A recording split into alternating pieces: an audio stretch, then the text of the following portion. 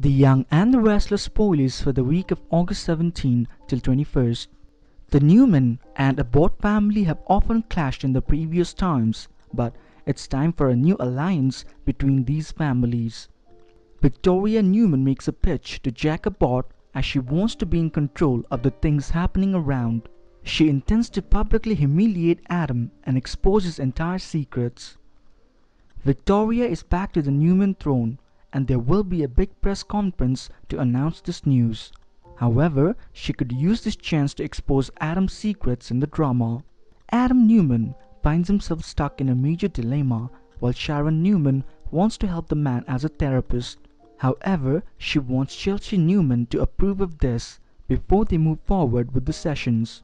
Well, we do know that it's quite difficult, right? Chelsea gets furious over Sharon's resolve, so she makes her own plans in the drama. For whatever the case, they both want to help Adam in every way possible. So we can expect Chelsea to blast at Shauna while she has a strategy of her own. This is not the time for these ladies to be fighting each other, but let's face it, Sharon is really weak at this point, and Chelsea is going to attack her weakness. Now comes Ray Rosales as the fierce protector of Sharon.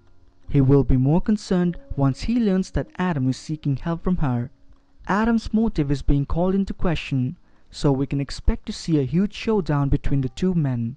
Meanwhile, Billy Abbott, Jack and Lily Winters are in line for some explosive scenes regarding Victoria's resolve to take charge.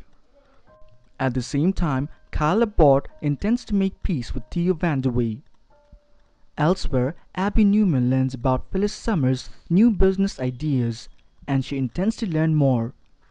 But as we know, Phyllis is always a step ahead in this game.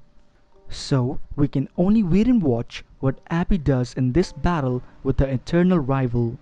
Finally, Nick Newman threatens Kyle about his deepening relationship with Summer Newman. Nick is really worried that his daughter might get hurt again, but there's a slight twist in the storylines. Summer intends to do some scheming in the times ahead, so Nick should be more worried about Summer's actions instead of Kyle's.